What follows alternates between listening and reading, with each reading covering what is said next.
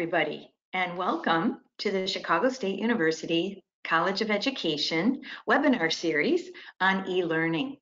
We are so happy that you are all here and are looking forward to a great presentation by Dr. Rasha El-Haj in the College of Education Special Education and Graduate Studies Department. Before we get started, a few housekeeping items. My name is Deborah Lynch, and I'm the organizer of this particular webinar. And so just wanted to give you a little bit of a preview of our session and some housekeeping items as well.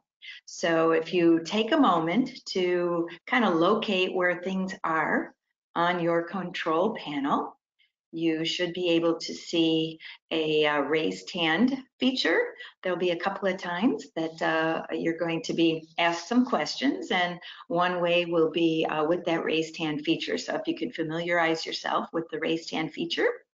And we encourage you to put your screen in full screen mode so you can clearly see the PowerPoint presentation. That would be helpful.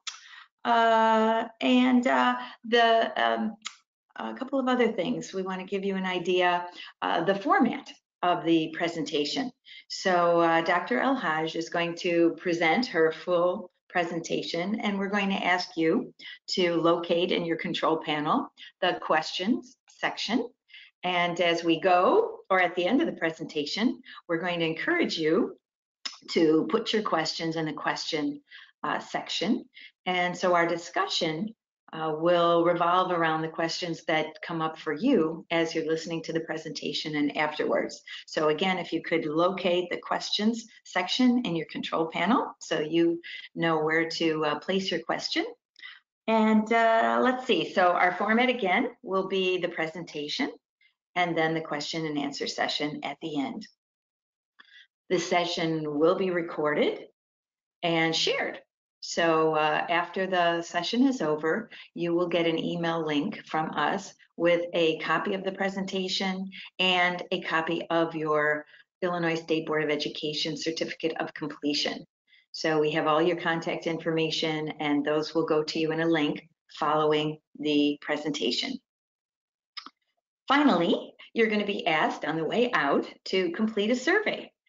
We really want to hear your opinion about the webinar and the things that you might have gotten out of it. And we also want to gather from you topics for our future webinars. We want to build this series around the topics and issues that you think are important and helpful in this new e-learning, remote learning environment. So those were a couple of things regarding housekeeping. And let me move into the introduction of our presenter. Dr. Rasha El-Haj is an assistant professor of special education at Chicago State University. She teaches online and hybrid courses in addition to face-to-face courses. She holds a PhD from Wayne State University in educational evaluation and research. She also holds a Master's of Arts in Special Education from Eastern Michigan University and a Bachelor's of Arts in Special Education from St. Joseph University International. For over 16 years, she was a special education teacher, 11 of which were in the Michigan public schools, including the cities of Detroit and Dearborn. She also worked as a consultant on school reform and international assessment for schools and ministries in the Middle East. Her research interest is the impact of vocational education on increasing independence for young adults with special needs and improving quality of life. So, without further ado, I'm excited to introduce to you Dr. El-Haj. Dr. El-Haj? Thank you, Dr. Lynch, for the introduction. And thank you all for tuning in on this Thursday morning, on this cold Thursday morning. So I hope you had or having a good cup of coffee. I'm really excited to be here with you this morning, kicking off the CSU weekly webinar series that should continue till about the end of the school year, covering the main theme of e-learning in its different aspects. Before we start hitting the content, I would like to know more about your role. So I am going to start by launching a poll question. And there it is. A pop-up should show on your screen. So if you could please take a few seconds to answer, and I will share the results as soon as most of you pick their choices.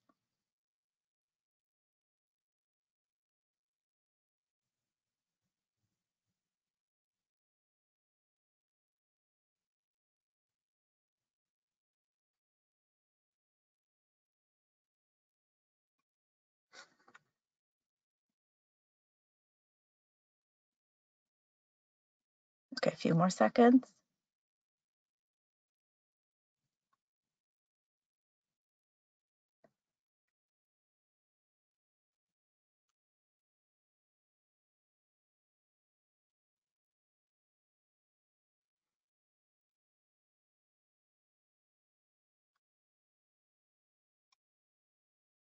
Okay. So no wonder 50% of you are special education teachers. So I'm not surprised, right? So welcome, everyone, and let's start the presentation.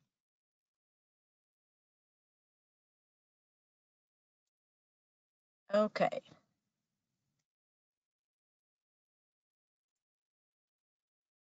I shared the results, right? Okay, so now we're gonna hide.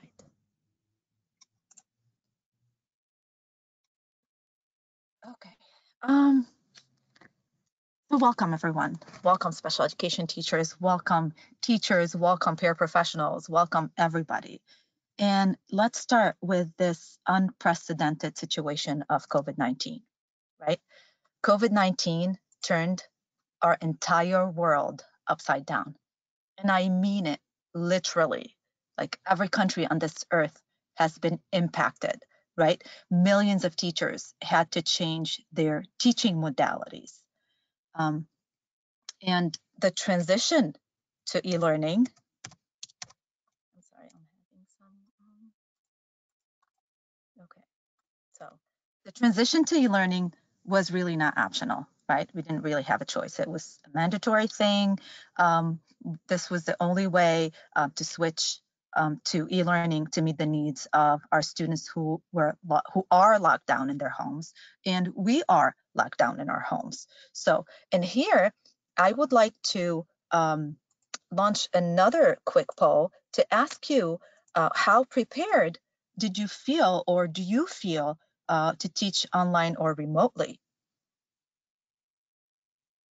So do you feel very well prepared, somewhat prepared, you're not sure, or little prepared, not prepared at all?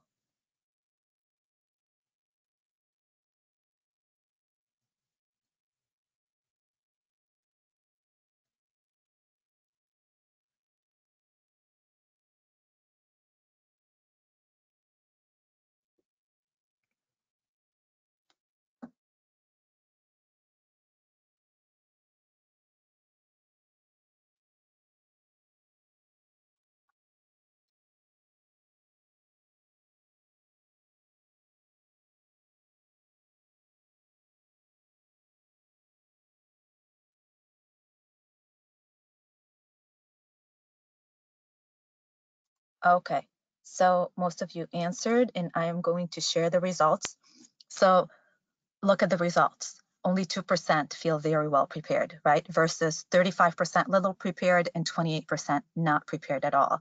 So that's over more than, I would say 60% of you do not feel prepared for this. And so are many teachers around the globe. You're not in this alone, okay?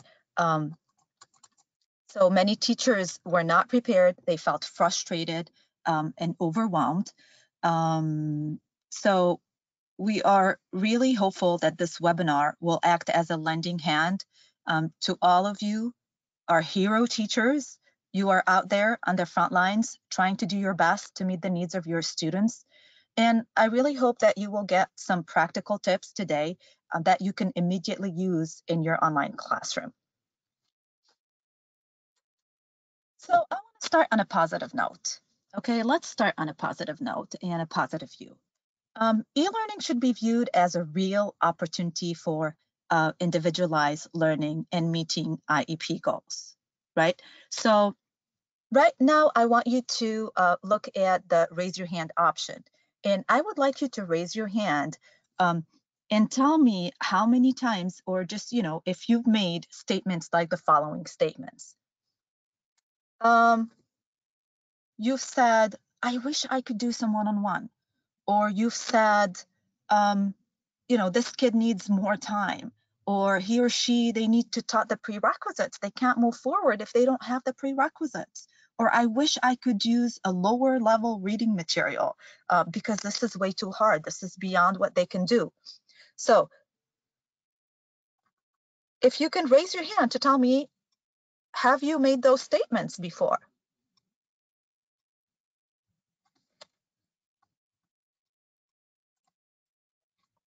Okay. So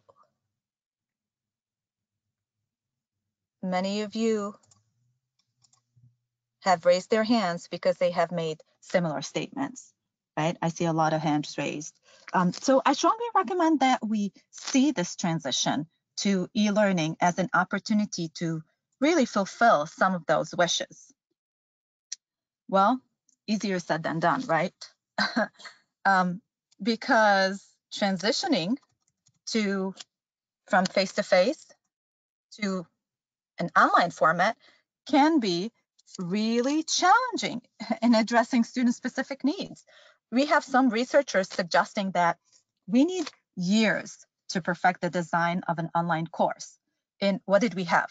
Like a week, 2 weeks stop?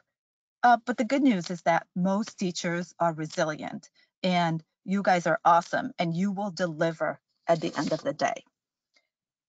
So teachers, all they want is to have their students successful, and you guys want your teachers to be successful online. So I suggest we take a look at the 4 skills that are required for successful online learning for typical students. Skill number 1, reading and writing. Reading and writing are the main ways students communicate in an online class, right? Skill number 2, independent learning. Students are expected to take charge of their own learning. Motivation, skill number 3. In order to be successful online, the students have to want to succeed.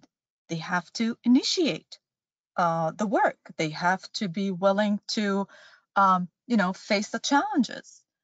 And of course, number 4, computer literacy.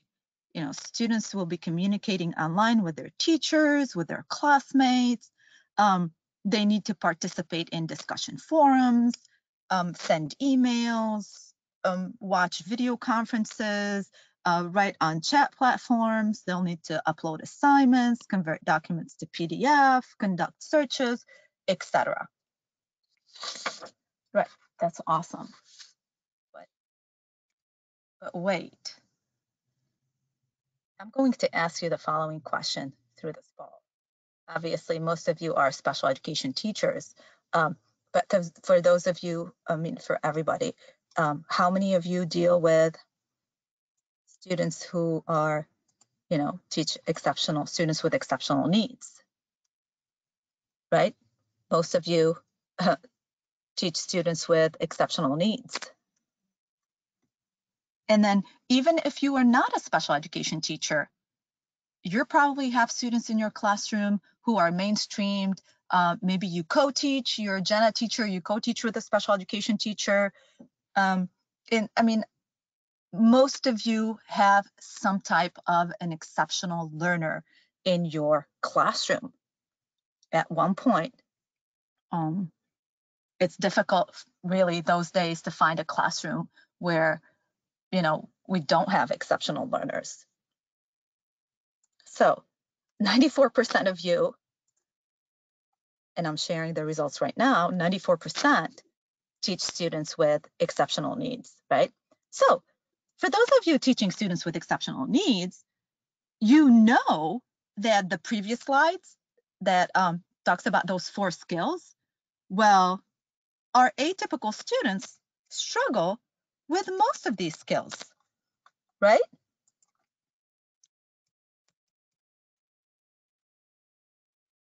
Many of them struggle with these skills. They struggle with reading and writing. They struggle with being an independent learner, with motivation, maybe or maybe not with computer literacy and computer skills. But these are the 4 skills that are required to be successful online, and our students struggle with them. So in order to alleviate some of those struggles, I think it's important to look at what constitutes the pillars for the online classroom. So many researchers suggest that there are 4 pillars for the online classroom: organization, content, communication, and interaction. And I think providing accommodations within each of those pillars ought to help make our students with IEPs more successful in the online world. So the following slides are going to be tips to make each of those pillars a little bit more accessible by our exceptional learners. I would also like to add that the suggestions in this guide are not revolutionary. But hold on, don't leave just yet. Once we go over those suggestions, they'll probably seem like common sense, but that's just the point. Teachers often fail to make connections between what we do in a physical classroom and what we do online. So hopefully, what will follow will make that connection explicit to help you think about what you do well in person so that you can do those things in your online classes too. And we are going to start with organization. Okay. First tip is to make sure your materials are easy to find. We all know that most of our students with disabilities are messy, unorganized. Does this sound familiar? Raise your hand if this sounds familiar. So it's important to make things easy to find, right? And here are 2 things to consider when you want to make your material easy to find. You want to think about your location, right? Whether it's a location on the desktop or your laptop, or it's a location on your learning management system. So different districts are using different learning management systems, but you really want to make sure that your material is always posted in the same place so that students can find it. Another thing that you need to think about is naming your documents. You want to be consistent with naming your documents. So you can name them by the discipline and number of worksheet, or you can name them by chapter and the type of assignment. So for example, you could say, math worksheet number 1. But if you do so, then you need to be consistent with all the rest of the namings. Or you can do digestive system. Let's say you're doing science, chapter 1, section 2 worksheet. So you would be consistent with that sequence of naming so that students can immediately recognize the document and know what it's referring to.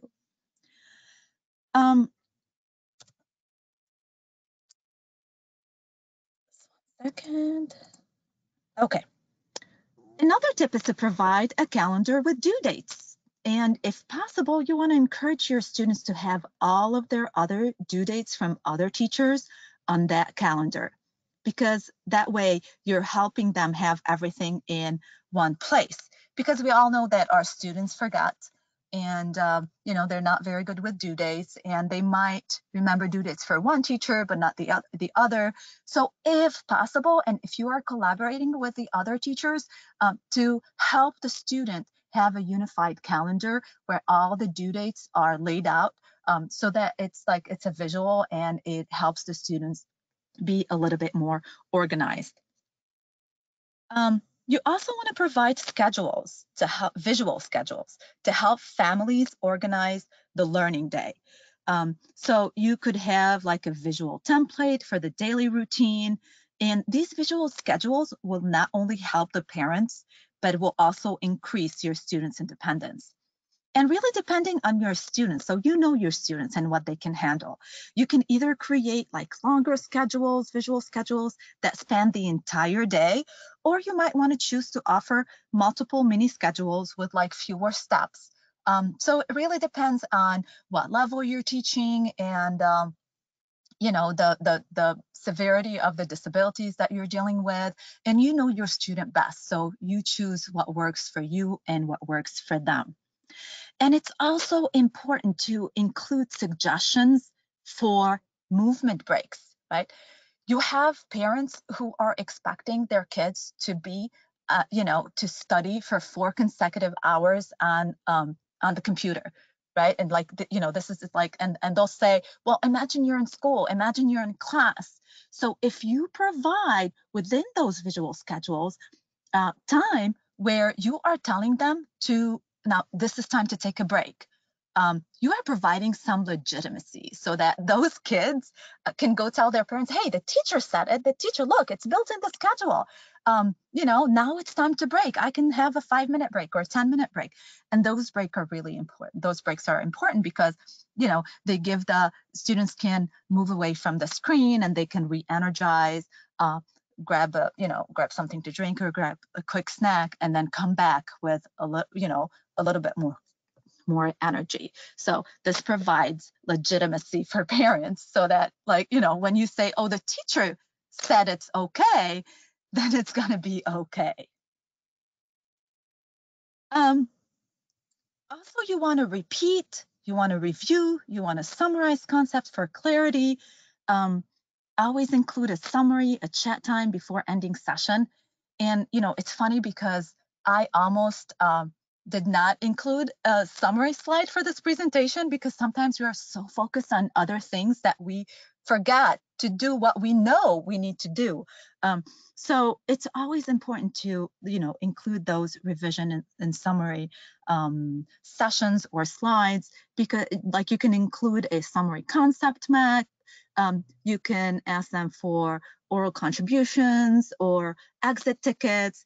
And summarizing is super important, especially for students with disabilities, because what you're really doing is that you're asking them to discern the most important ideas from the session and to ignore irrelevant information. In other words, it's a tool for you to check for understanding, like who is really listening to you and who is totally in la la land, right? So these are like important tips for you to end your session with.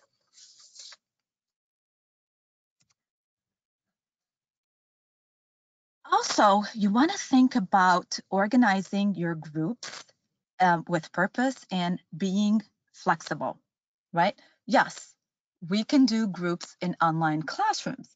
And flexible grouping is really important because it can support differentiation while creating opportunities for all students.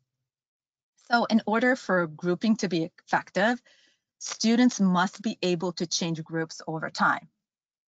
So we do this in the face-to-face classroom. We also need to transfer this to the online classroom. And these are just different ways that we can use those different groupings. So you could have groups with homogeneous ability.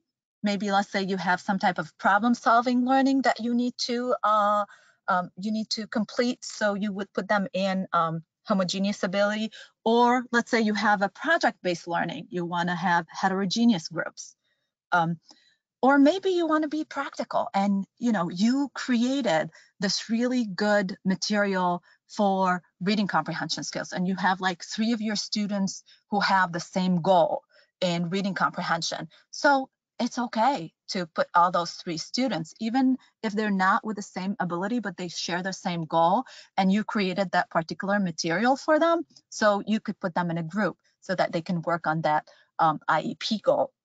And simply, students who work well together, right? We can group them, but the point here and the key here is to be flexible and constantly change your online groups, just like you would do in your face-to-face classroom. Now, you also want to avoid crowding your presentations if you're doing PowerPoint presentations and including both audio and visual format. You know, as teachers, we have the tendency of wanting to share everything we know and all the content that we know with our students. And sometimes we find it difficult to like fit everything into one slide. And so that's something that we kind of need to work on and just be concise and straight to the point. And just, you know, have a lot of white space on your slides, because then it's more attractive and it's more focused. And God knows how much focus our students with IEPs need those days, right? And also, you know, if you're using YouTube, lots of pictures when possible, and you could, you know, add annotations to those pictures, closed captioning for YouTube audio. That would be also a really good option for you and for the students, and very helpful. Okay, so before we move on to the next slide, I want to launch another question for you. And I want to ask you about your students and their time on their cell phones. Okay, like students are on their cell phones most of the time, right? So if you agree or disagree, and that's just not in the classroom, but like overall during their, you know, during life.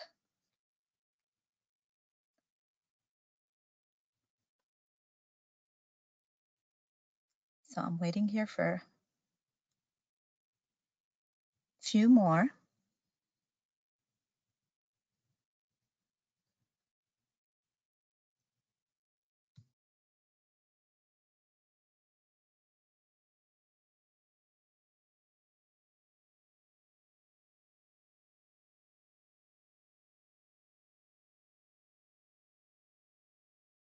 Okay, so about 50% agree that, you know, between the strongly agree and agree, that students, or even more close to maybe 60%, that students are on their cell phones, you know, a large chunk of the time.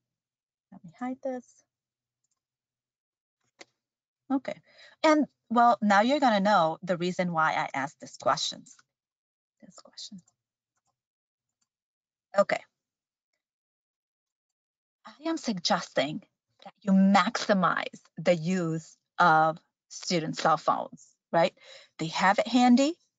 And you know, we might as well use it.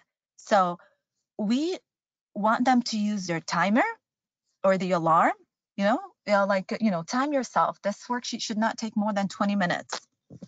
And then we tell them, put the timer on your cell phone, or set the alarm for when the quiz starts. Put reminders, teach them how to use the reminder option. And here I have sorry for you Android users. I'm an iPhone person, so that's why I have the picture of an iPhone. But I mean, all the smartphones have pretty much the same features, right? They have the timer, they have the reminders. So you wanna teach them how to put in reminders about due dates, about assignments, about if they're in a group, who's in the group, what's their contact information. And then the calendar that I talked about could be on their phone. There is a wonderful calendar feature on their phone that they could be using, and where they could be inputting all the due dates from all the different teachers. Calculator, of course, but only for simple computation. It doesn't have the functions feature, but if they have to do a quick computation, they could use their calculator. Their camera, they're using their camera with or without us anyways, right? They're doing those TikToks, and they're doing the things on Snapchat and Instagram. So we might as well encourage them to use it for educational purposes, and have them either record their answers with a camera, or role play, or whatever assignment you have them do. And voice memos. I don't think this is a feature that is explored enough by special education teachers. We always talk about providing different modalities for engagement and for answering questions or responding to certain tasks. So, we could have them record their answers in the voice memo and share it. And this is something that we could, teach them how to use. So this should cover some of the tips for the organization component of the pillars, and we're going to move on to the content. So for the content, you want to find, create, and use content that is creative. So we don't just want reading material.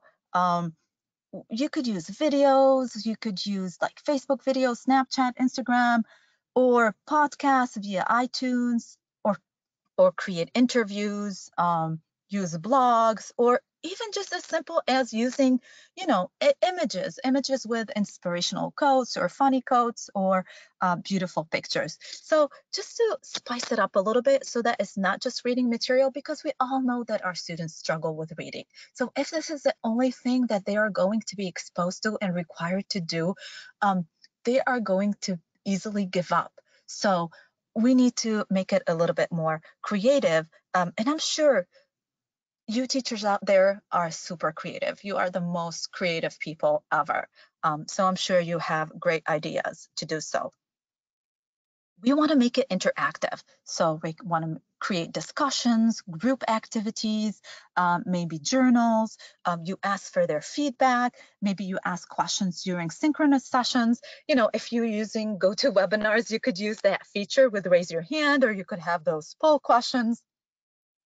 Maybe you require that students respond to each other or reflect on an image or a video that you've posted, just to, make it interactive, because there is this notion that when you're doing online, it's not interactive. It's just like, you're watching something on your own, but that's not really true. I mean, right now we're being interactive with the poll questions and the raise your hand option. And then if it wasn't such a large group, we could have unmute you and have you participate with your voice. But unfortunately, it's a huge group, so we cannot have that option available right now. But it could be interactive if you make it interactive. And basically, when you're doing creative things and you're making your online classroom interactive, it's definitely going to be engaging for students. And we want to think about provide activities that make students think. That, we already talked about listening to a podcast or watching videos, including a discussion about it. But I also like to add, talk about current events. So, maybe if you're working on writing, or if you're working on reading comprehension, have some article about not having sports anymore, right, during this pandemic, or discuss your online learning experience. Maybe you're spending too much time at home. How are you dealing with boredom? Write something about it, reflect on it. Or even I don't know what they watch, whether their parents are watching CNN or Fox News, or but ask them. The CNN anchor Cuomo, I don't know if you guys are familiar with him, but he caught the coronavirus, and he was broadcasting from his basement, and he was providing day-to-day updates. So maybe you can talk about that. If they are watching, he's still working, he's sick, how do you feel about it? Would you do the same? Would you do things differently? So be current about events, because this will engage them. And this is how when they're engaged, you could build skills, you could improve skills, and they will actually be interactive with you.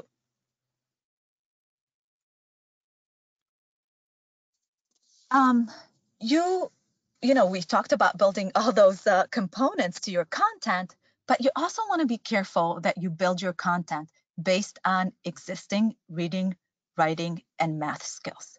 And this is a critical component for students with IEPs. We already know they are struggling with the 4 skills necessary to be successful online, right? We said the 4 skills were reading and writing, independent learning, motivation, and computer literacy. We do not want to add to the struggle. Now, many districts in Illinois have sent information about the new online classroom grading policies, and they are pretty lenient, right? I'm not sure about your district, but there aren't any state tests for the spring. None of them will take place. Even the SAT has been canceled for spring 2020.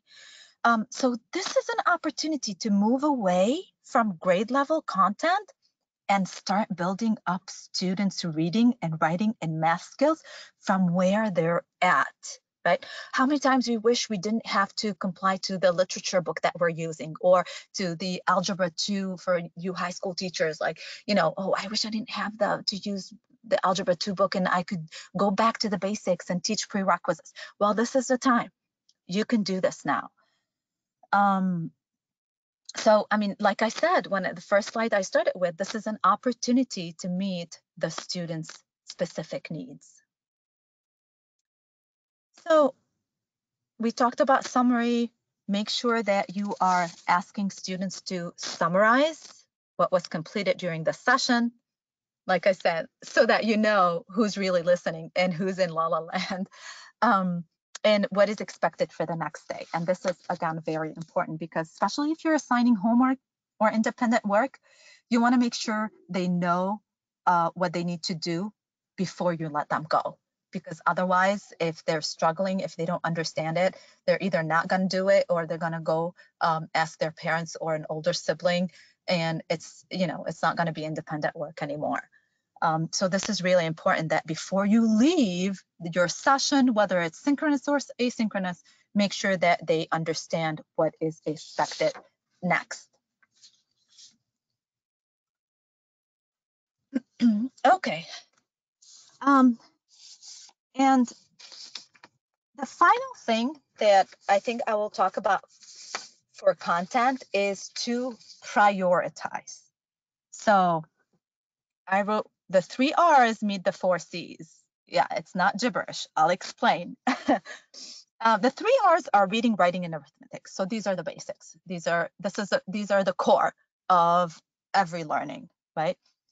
And the 4 C's of the 21st century, these are critical thinking. So critical thinking would involve interpretation and analysis, reasoning, constructing arguments, problem solving, and then systems thinking. You have communication, which is leadership, cooperation, flexibility, responsibility, productivity, collaboration using digital media. That's important.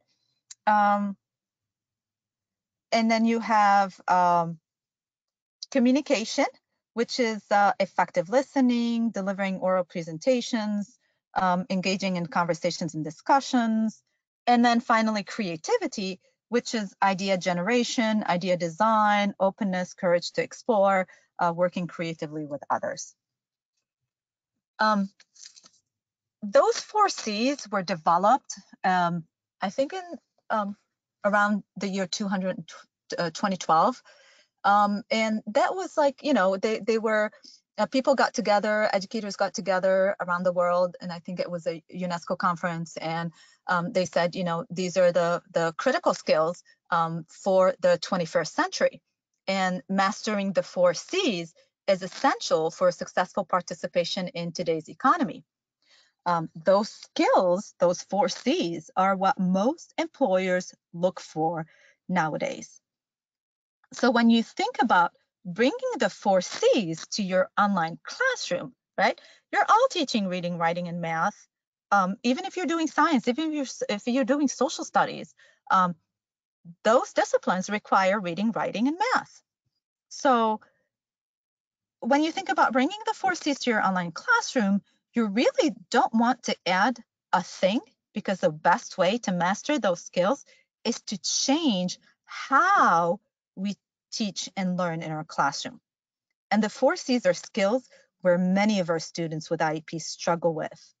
So having them incorporated into our online classroom is of immense importance and benefit. So that's why I said you want to prioritize.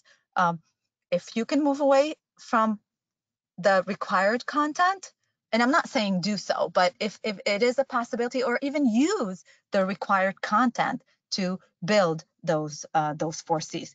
And this is like saying, give me a fish, you'll feed me for one day, but teach me how to fish and you'll feed me for a lifetime. So I made up my own saying. So teach me content and I'll learn for one day, but teach me the 4 C's and I'll learn for a lifetime. So just something to think about bringing in the 4 C's into your online classroom and prioritizing those skills, because they are really important, and they could help improve tremendously reading, writing, and arithmetic. Moving on to the third pillar of the online classroom, which is communication. I'm just going to check the time real quick. Okay. Oh.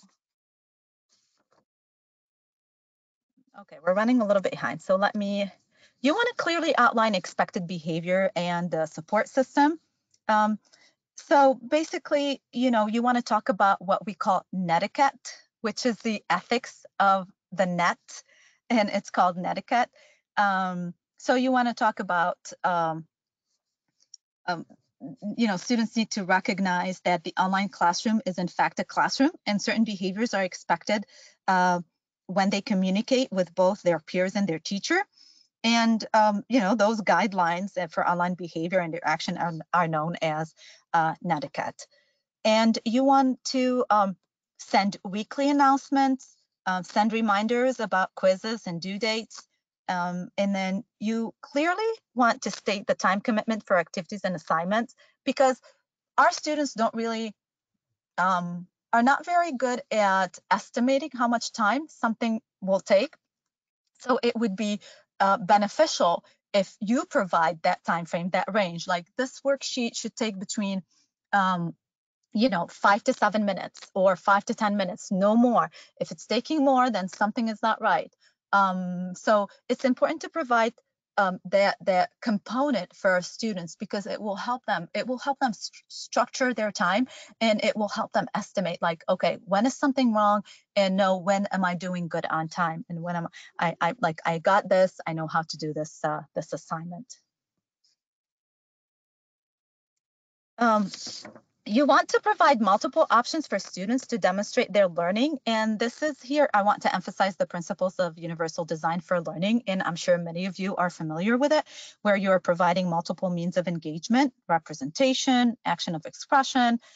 So we talked about previously, giving the opportunity for students to record their thoughts instead of writing them. And of course, whenever possible, you want to select videos that provide options of displaying closed captioning. And nowadays, most YouTube videos have that option. I think that's some type of a law that you have to have closed captioning for your videos. And you want to keep your synchronous activities relatively short and focused. There's a research that I came across that says, face-to-face for younger students should be between 5 to 10 minutes.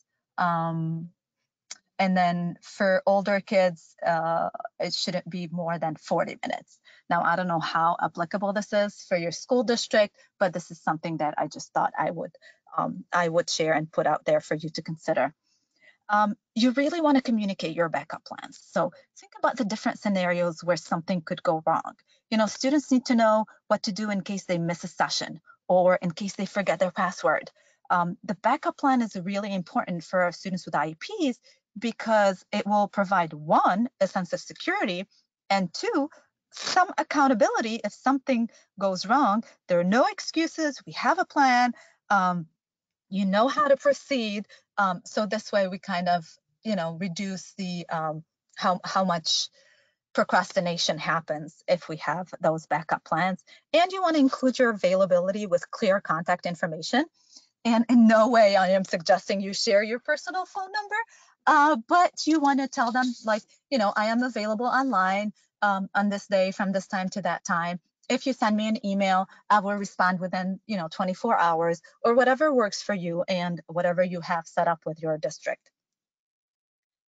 Moving on to the fourth pillar of the online classroom, which is interaction. and I'm trying to move faster because I know, we only have about 15 more minutes and we didn't get to the Q&A yet. So student want to interact with you, hopefully, right? And they want to hear your feedback because your feedback will motivate them to improve their performance. It's simply, they're looking for that interaction. They want to talk to you. They want to interact with you, and that's important. You want to explain the rules of interaction. So again, we talked about netiquette, but also you want to tell them to be respectful, not to type in all caps because that's inappropriate. Um, you want to explain to them that grammar and spelling do matter, even if we're chatting. Not to post inappropriate material. And tell them if you wouldn't say it to someone's face, then don't say it online. So these are some of the rules and interaction, and each one of you will have their own rules, and it's going to look different for different teachers. Consider dedicating few minutes for check-in stories. And what I mean by check-in stories, like, give 5 minutes at the beginning of the session to talk about, what was, tell me something funny you did today, or tell me something boring you did yesterday, or tell me something strange that happened. So just to kind of have them talk about something that related to their daily lives, and then ease in the transition to the more serious academic stuff. And then you want to consider creating short, fun videos using your webcam or smartphone. You don't need to be a video expert or create like a Hollywood quality movie. Just create a 2 to 3 minute video per lesson. Your students are going to love watching you, especially if you're being yourself. So don't be afraid to make mistakes. Make sure you're authentic. It's your personality that's shining through those videos. And research does show that videos in which the instructor speaks or the teacher speaks in natural conversational manner with an enthusiastic tone, these are the videos that are most engaging. Okay, so consider those short, fun videos for your students. When possible, and I'm not really sure what your guidelines for your districts are, but consider having a daily face-to-face check-in. We are dealing with a global crisis where our students are locked down in their homes. Some are dealing with anxiety, some are dealing with fears. So a daily check-in is important to address this emotional toll. In addition, of course, to checking on academics, and especially for students with IEPs.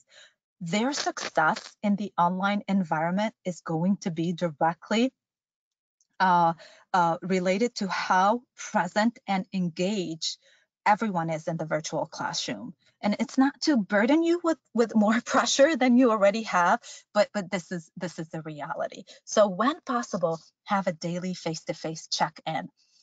Help students connect to each other when possible by creating forum discussions, chat groups, and this is important in the COVID-19 era. Students feel isolated. This will act as a gateway reason for reconnecting with other humans, as well as promoting, collaboration and interaction.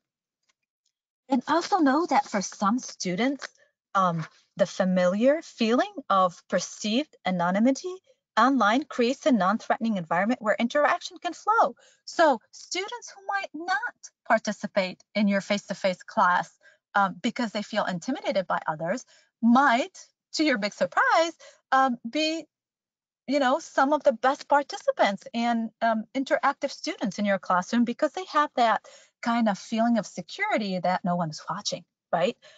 It's anonymous, so I can say whatever I want to say. Of course, within the rules that we set and the expected behaviors that we communicated, right? All right, so now let's put it all together. When we provide accommodations within the 4 pillars of the online classroom, which are organization, communication, content, and interaction, then we will increase proficiency in the 4 skills that are required for the online learning. And I'm really hoping that the tips that I gave you will help you achieve that goal. Couple of things before we wrap up. I want you to be aware of some of the online fearful behaviors. So some students might be fearful of not being proficient with the learning tools. Let's say you giving an online graphic organizer, or you're asking them to download a certain app. So they might not feel very, you know, safe or proficient in completing those, those assignments that you're doing. They might have fear about technology, like, if they're using text to speech for the first time or a dictation feature for the first time. They might be fearful about their ability. Some of them know that they're reading and writing below grade level, so they might be fearful that you're providing material that they will not be able to attend to. Change, fears about change. A lot of people fear change, so this is something that we need to acknowledge. And lack of connection, lack of human connection. This is also something to consider. So we want to discourage procrastination. We want to acknowledge fears. You can send a brief tutorial on how to use your selected tools, right? We talked about those short videos. We talked about suggesting multiple means of response engagement, typed responses in chat boxes, voice thread, personalized video clips, and those go along the line of the principles of universal design for learning. And then we want to proceed at the student's own pace. We want to scaffold and chunk.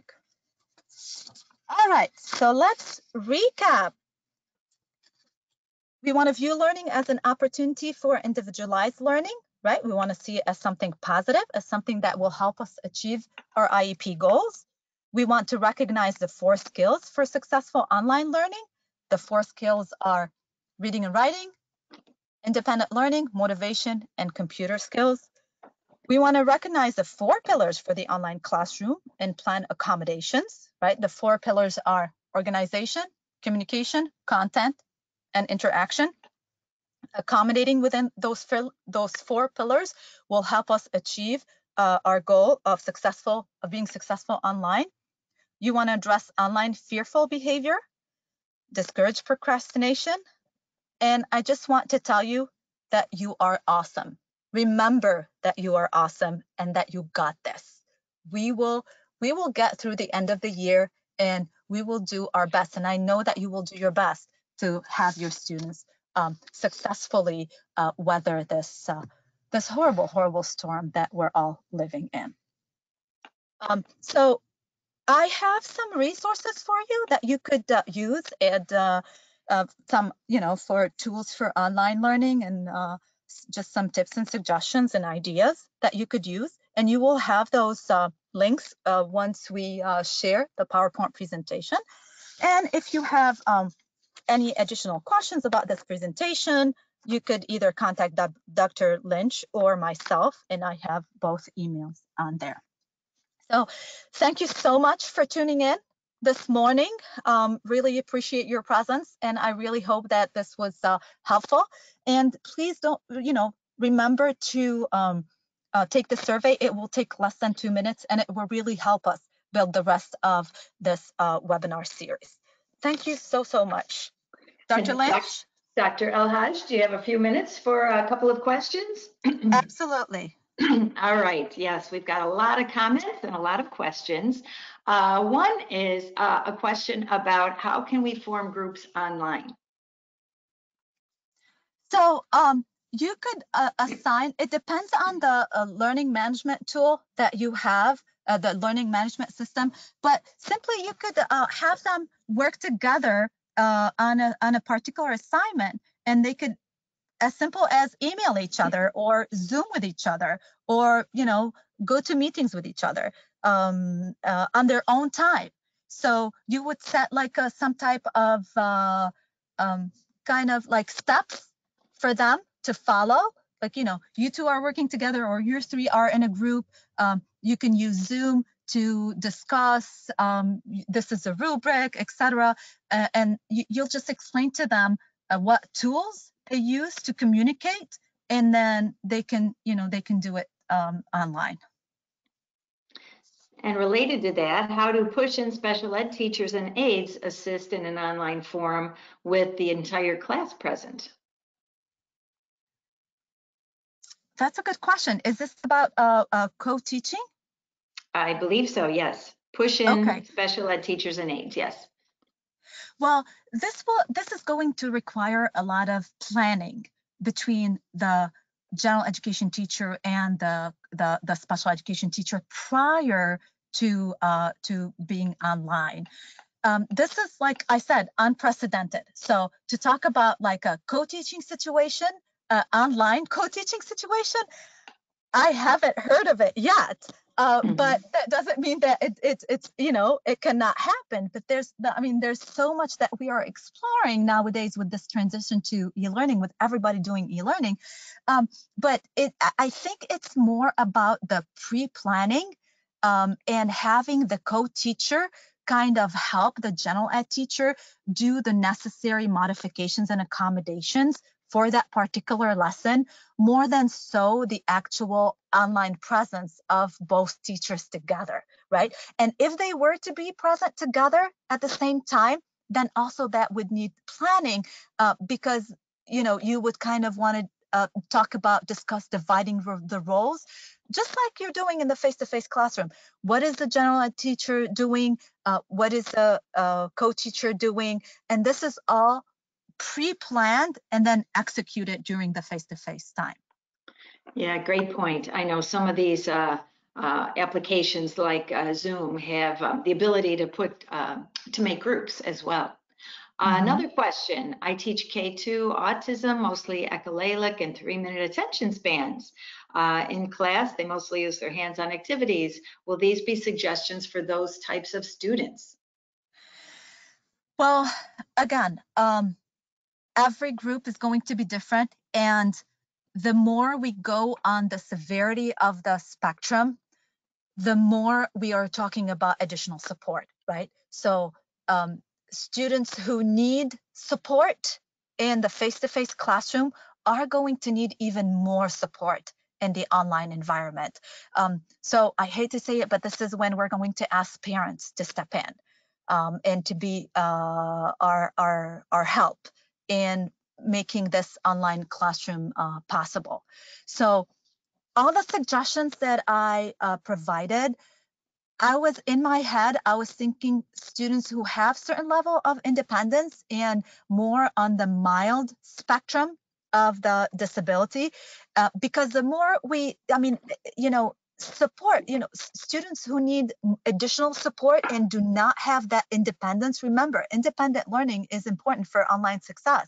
So if you don't have that to start with, then you're going to need additional support, and that additional support and during these times are parents who are also at home. Yes, yes. I know we're running out of time, but maybe one or two more. Another Okay. person said, I really like how you've made this interactive. I wonder if we teachers could do something similar. It really depends on the tool that you're using, right? So I know, for example, Zoom has the raise hand feature, right? But a GoToWebinar has the polls feature that I included. So you want to ask your district about some type of platform that is interactive, because I mean, you see, we can make it interactive. We just have to have the proper tool. Mhm. Somebody also mentioned that you gave a lot of additional examples that aren't in the slides. Is there any way that they could get a hold of those? Um, You will, just I need time. I am going to write it up, and then if you give me some time, I will have all those additional examples available for you. And other people are asking, maybe they joined late and they didn't hear the intro. Everybody on the webinar will get the PowerPoint slides and will get a link to this video so that you can view it again, share it, and go into a little bit more depth. So let's see. We are at 9:30. I know some people have other webinars and classes to get to, so it might be wise for us to start on time and end on time. But Yes. we can't thank you enough, Dr. Elhaj, for this really timely and thorough presentation full of tips, and we really appreciate your time and your passion for the topic. Also want to remind everybody as we wrap it up here, we will be asking you to do a brief 2-minute survey to give us some feedback on the webinar and to give us some ideas and tips for topics that you'd like to see in future webinars. So at this point, I'd like to thank everybody for being here. Thank you again, Dr. El-Haj, and wish everybody My pleasure. a safe and healthy rest of the week and moving forward. So take good care, everybody. Hope to see you next Thursday. Bye for now. Thank you. Bye.